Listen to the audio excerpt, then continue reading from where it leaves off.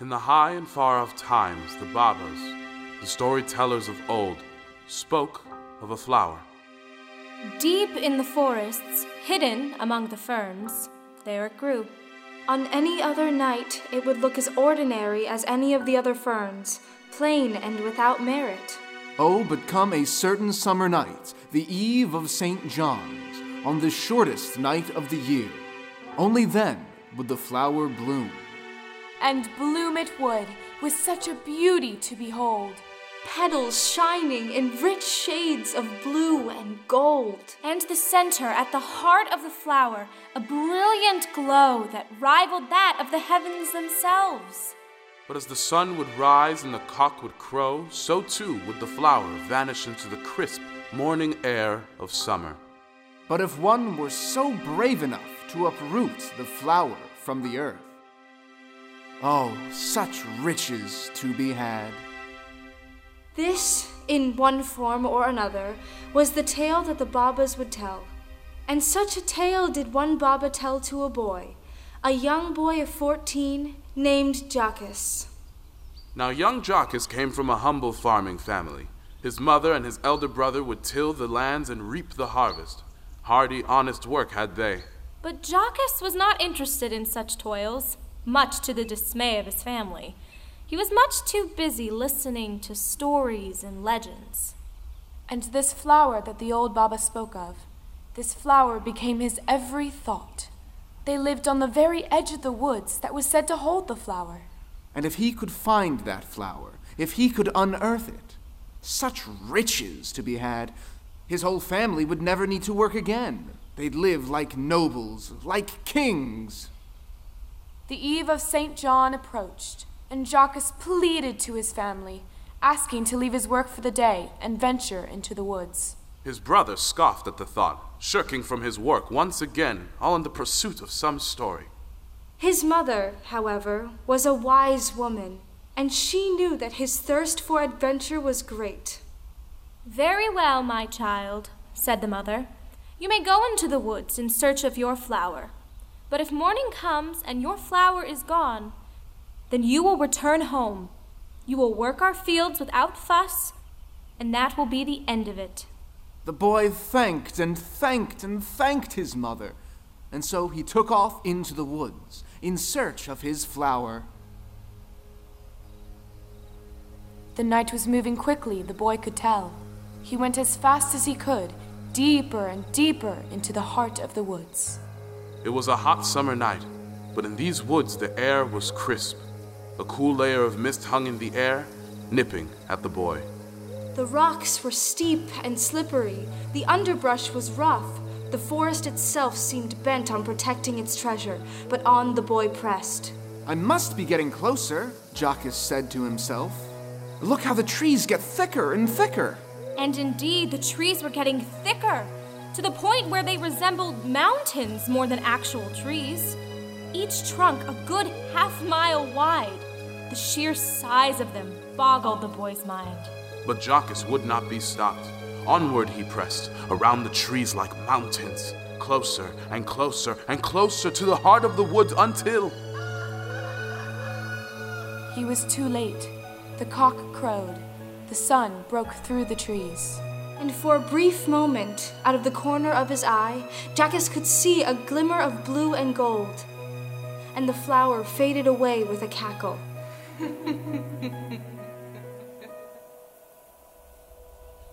The boy began to slog back home, a journey, strangely enough, that took little more than a half hour. He wished it took longer, for he had no flower and no riches to show his family. But he could not hide from his family forever. When he arrived home, his mother gave him his breakfast and then sent him off in the fields to work with his brother. And so Jacques returned home. And so he worked without fuss.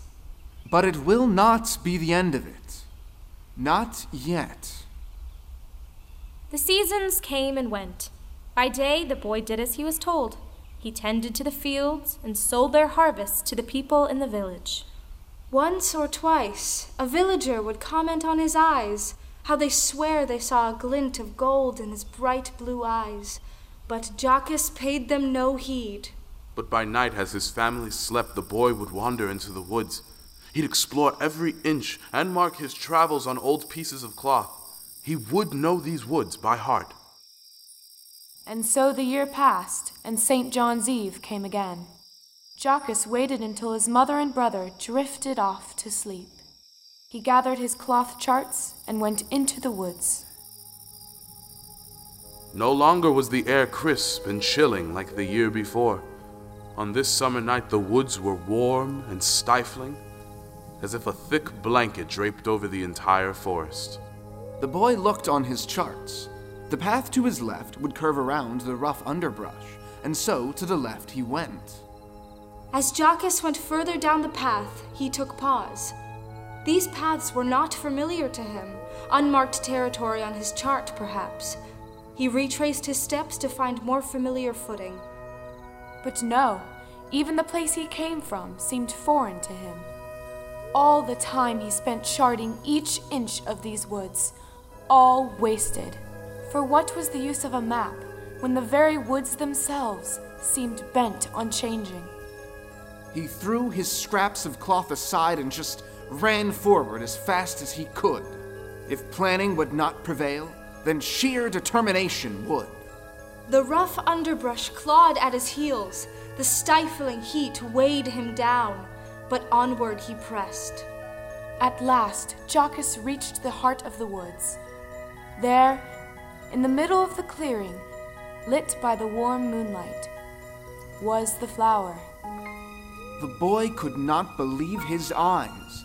The flower was as beautiful as the old Baba had told him. Rich shades of blue and gold. A glow that rivaled the heavens themselves. Such riches to be had. And they were his for the taking. Jockus reached down to uproot his prize and was met with a sharp pain. He stumbled back and cradled his hand. The flower's thorns had drew blood. He had not noticed the thorns before. The boy sighed and leaned back against a nearby rock.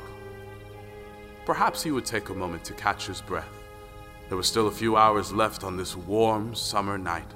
And the flower seemed in no hurry to go anywhere, given its thorny bout of resistance. So the boy rested his weary head and dozed off.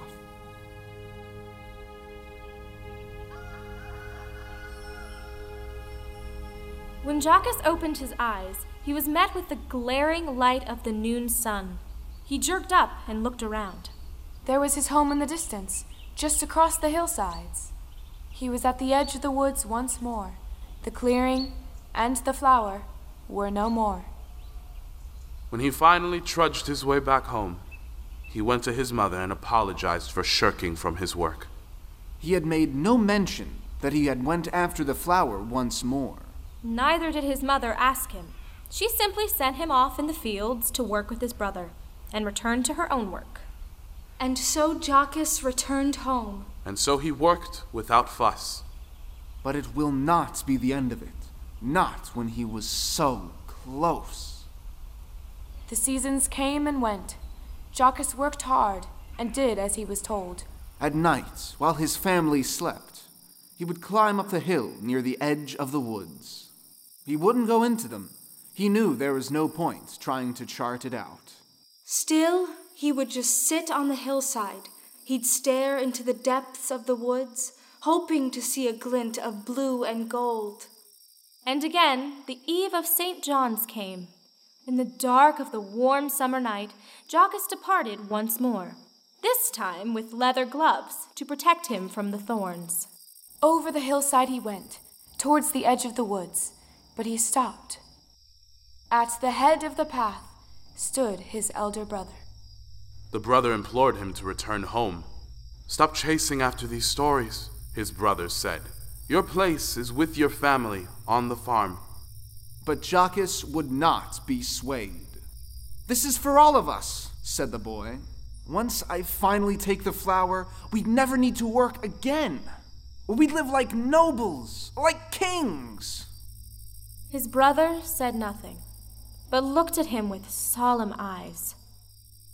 Then, without word, he walked past him and slowly made his way back home. Jockus stood a moment in silence. Then he turned and made his way into the woods. This time, the woods were neither chilling nor stifling. The weather was calm, and the winds were kind. There were no trees the size of mountains. There was no movement among the groves. There was only a single straight path towards the heart of the woods. The way was long, and the calm was oddly unnerving. But still, the boy pressed onward. At last, Jockus reached the heart of the woods. There again, in the middle of the clearing, was the flower. The boy was taking no chances this time. He slipped on his gloves and bent down towards the flower.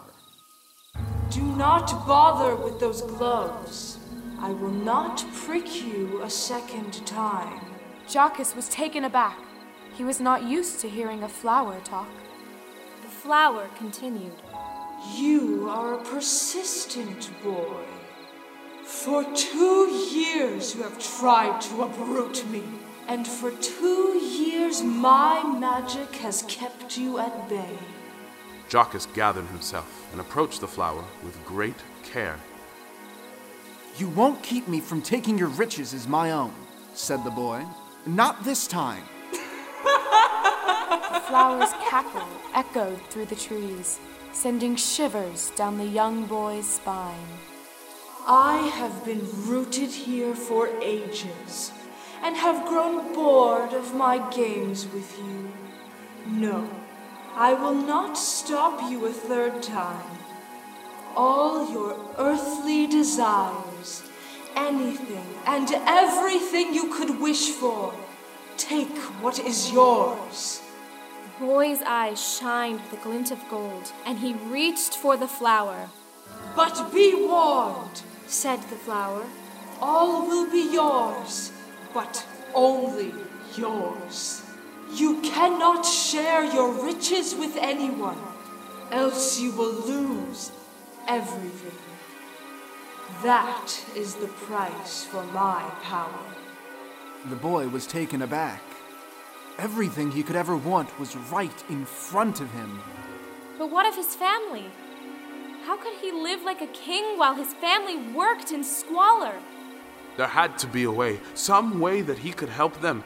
Perhaps he could... This pact will not last, interrupted the flower. In mere moments, the cock will crow, and you will never find me again. The flower spoke true. The light of morning was beginning to pierce through the trees. All the world's riches. But only for him. Anything and everything. But what of his family? Choose! Jockus took hold of the flower and pulled. The flower's cackle grew and grew. Pines began to wrap around the boy's arms. The tendrils snaking closer and closer to the boy's chest until... They pierced through, enveloping his very heart.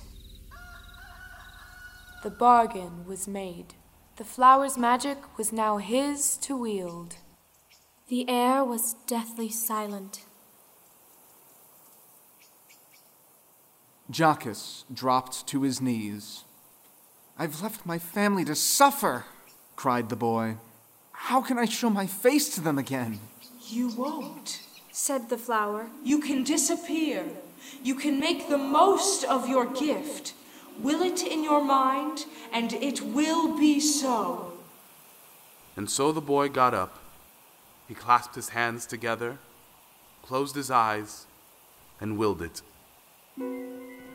From the thicket of trees came a golden carriage, driven by the finest of horses. The door opened up, and the boy climbed in. The crisp morning air chilled the land. The carriage carried the boy deeper and deeper into the forest. A blur of greens and browns glimmered across the windows. How fast he was going, he could not say. At last, the trees gave way to a glorious mountain of a castle, hidden deep in the woods. Majestic, otherworldly. His. The inside of the castle, just as grand as the outside. A warm glow lit the fine walls with new life and mirth. This place is beautiful, the boy thought aloud, but it feels so empty. That is a simple problem to fix, reminded the flower. And as the boy willed it, the halls were filled with servants and maids, courtiers and musicians. All sorts of people, and all at his command. And so the boy began his new life. The spirit of festivity took hold over the castle. Feast with the strongest of drinks and the most hearty of dishes. The liveliest of dancing, led by the finest of singers and musicians. And the stories the bards would spin beside the roar of the fire. Grand tales of adventure, of daring, of horror, of romance. The night stretched on for days. Days into weeks. Weeks into months. Until the sights and sounds became too much for the young boy. He stumbled past the servants, Past the dancers. past the musicians, Past the bards. Until the boy found sanctuary in the calm of the castle gardens. A year had passed him by in the fervor of festivity. But it was quiet here. The crisp morning air, the smell of the flowers, it all put his heart at ease. and with it came back memories of the farm he once lived at, of his mother and his brother. But the memory of their faces were not as sharp as they once were. He needed to see them again, if only from a distance. Then he would be happy. And so, with the flower's magic, he summoned his golden carriage once more, and off through the woods they went.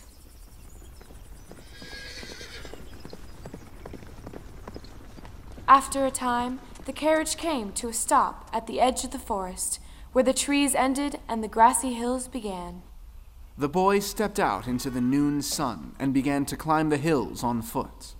The tall grasses would keep him hidden from any onlookers. I would not look to home if I were you, Said the flower. Nothing good will come from it. But the boy did not listen to the flower. He kept climbing up the hills, closer and closer to his village, until at last he saw his farm, and he saw his family. There was his mother, sitting on her chair in front of their house, mending old clothes and blankets. And there was his elder brother, tending to the crops as he usually was. His mother dropped her yarn and began to cough. The elder brother looked up from his work and to his mother with worry. But the mother lifted up her hand. Don't worry about me, said the mother. It was just a cough. There's still life left in these old bones of mine. After a pause, the elder brother nodded. He bent down to pick up his tools, but stopped as he noticed a silhouette from the corner of his eye on top of the hillsides. The boy ducked down into the grass.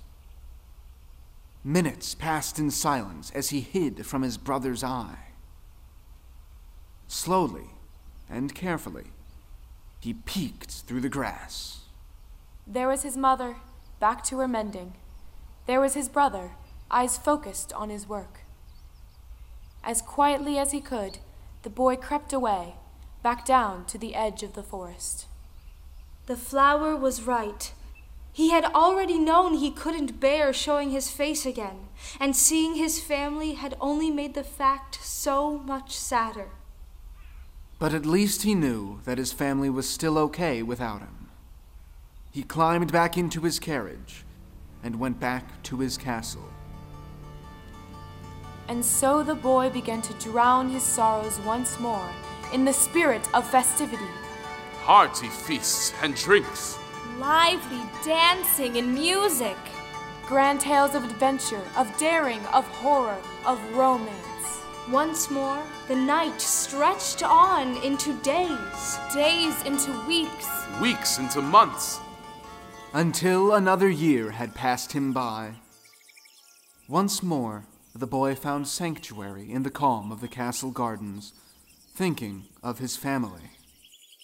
The memory of his family's faces were fading, but the longing in his heart remained fervent. If he could simply go once more to see his family, even in disguise, just to make sure they were all right, then he would be happy.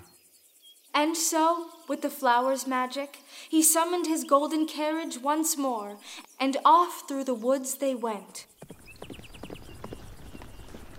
They came to stop at the edge of the forest, and the boy began to climb the hills once more towards his home. The boy knew he would not be able to show his face to his family, so he willed the flower to grant him a disguise. And so the flower gave him a cloak. The boy donned it, and he took the form of an old, weary traveler.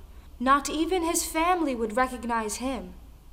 Jockus, now as an old man, made his way down the hill and found his way to the farm. He stopped at the edge of the gate. There was his elder brother, who rose from his work in the fields and met with this strange old man. He offered the man a cup of water, for he obviously was weary from his travels. He thanked the elder brother and asked him, "Surely you do not work these fields all by yourself?" Yes, answered the brother, but it was not always so. Once I worked these fields with my mother and my younger brother. "And where is your mother?" asked the man. My mother, said the elder brother, is resting inside. "And where is your brother?" asked the man. The elder brother took pause, his brow furrowed in sorrow.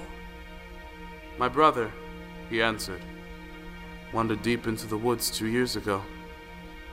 He has not been seen since, and I fear he is lost forever. "I am sorry to hear that," the man replied. He took pause. "If I were your younger brother, I would not want you to worry for me." The elder brother stood for a moment. Before he could respond, a furious coughing came from inside the house. It was the boy's mother, who sounded quite ill. The elder brother took the cup and bid the man safe travels. He rushed inside the house and attended to his poor mother. Jockus solemnly went back over the hills and to the edge of the woods. He removed the cloak and once again took his own young form. If his first return home brought him such sadness, it was nothing compared to this visit. His heart weighed heavy with regret. But he could not bear to think of such things, so he climbed back into his carriage, and once more he returned to the castle. The boy tried to drown his sorrows again with endless festivities. Hearty feasts and drinks. Lively dancing and music. Grand tales of adventure, of daring, of horror, of romance. Once more, the night stretched on into days. Days into weeks. Weeks into months. But they brought no pleasure to young Jockus. He had spent the past 3 years consumed by the solitude of his own wealth and power, hidden away from his family. He was tired, and he would have no more of it. The boy rose from his empty fervor and made his way to the great doors of his castle. The members of his courts, his servants, his maids, his musicians, his courtiers, they all begged him not to go, but the boy paid them no heed. The coachman implored him to stop. "Take a ride around the forest in your carriage," they said, "and put your mind at ease." But the boy paid them no heed. Onward the boy ran, through the thick of the woods, past the slippery rocks and towering trees, straight for home. And there was the edge of the forest, just in the distance. Wait! Cried the flower. You visited your family once, and it brought you nothing but sadness. You visited them a second time, and it brought you nothing but sadness. Return to the castle, and cast aside such sorrows. But the boy paid it no heed. Up and over the hills he ran, bound for home. He leapt over the fence, ran to the door, and cried out, "Mother! Brother! I'm here!" The door creaked open, but it was not his mother who he met. It was not his brother who he met. No. At the foot of the door stood an old Baba, dressed in modest and rumpled cloth. "Please, Baba," begged the boy. "What happened to the woman and young man who lived here?" "I am sorry," replied the Baba, "but they live here no longer. The woman succumbed to illness months ago. The young man has since left to find work elsewhere." The boy fell to his knees and began to shake in grief. His mother and his brother, both gone. He was alone.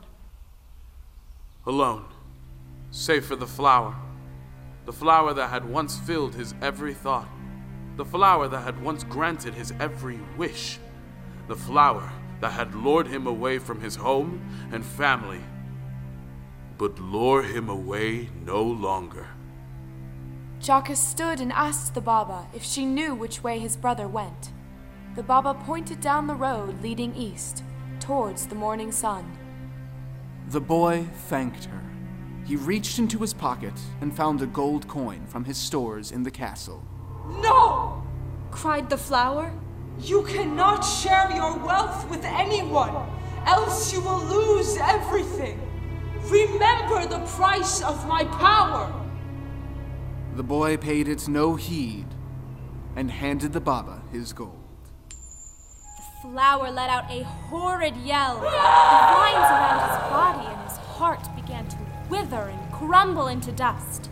The fancy clothing the boy had become accustomed to now transformed back into the humble clothes he wore years ago. His pockets, once filled to the brim with gold, now were filled only with dirt. A heavy weight was lifted from his being.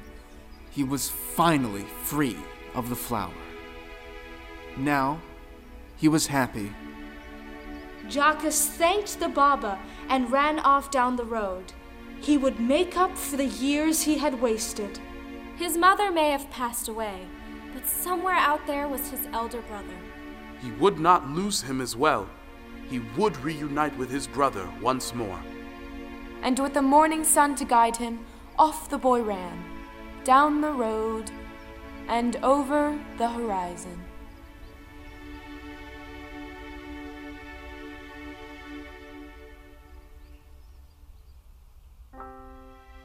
You've been listening to The Flower of the Fern, featuring the voices of Fergie Philippe, Amy Snyder, Mikayla Cohen, Lee Jenkins, and Stephanie Girding. Artwork by Melanie Pulsipher.